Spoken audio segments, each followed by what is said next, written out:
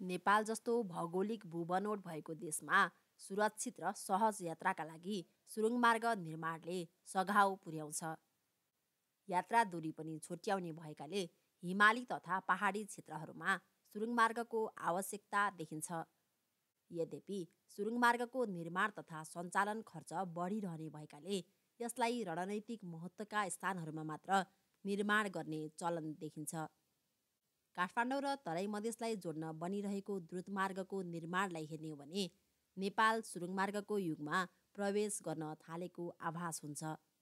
आज फास्ट ट्र्याकमा निर्माणाधीन सुरुङमार्गहरूको अपडेटसहित चर्चा गर्नेछौँ।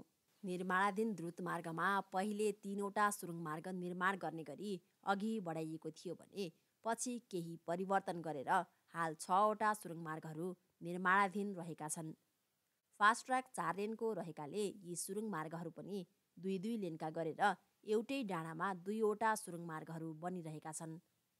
द्रुतमार्गमा सबैभन्दा लामो सुरुङमार्ग महादेव डाँडामा रहेको छ।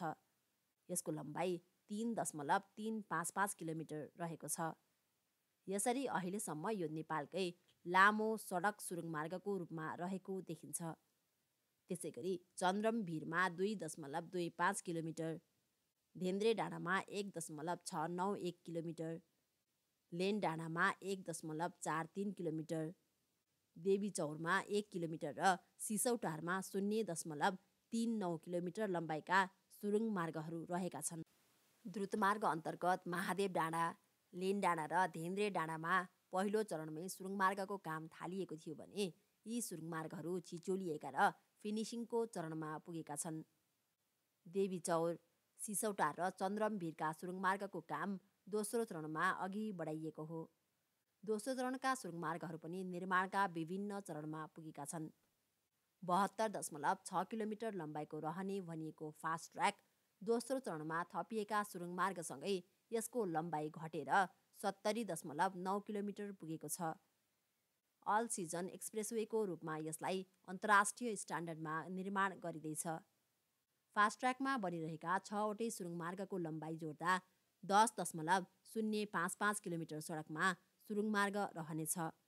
अर्थात् यस द्रुतमार्गको कुल लम्बाइको 14% सुरुङमार्गले ओगट्नेछ।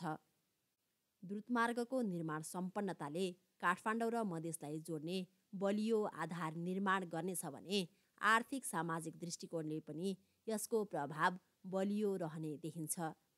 खोकनादेखि निजगढसम्म रहने फास्ट ट्र्याकलाई रणनैतिक महत्त्वको सडकको रूपमा हेरिएको छ।